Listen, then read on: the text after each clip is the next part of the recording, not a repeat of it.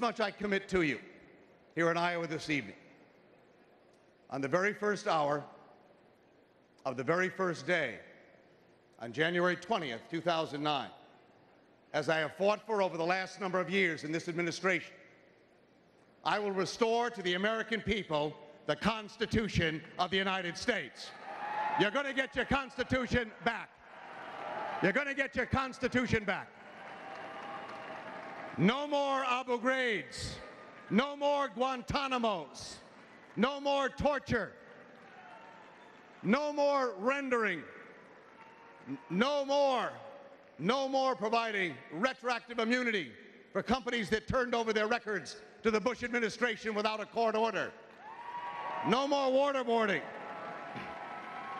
No more denying people habeas corpus in this country, the right that has existed for 900 years.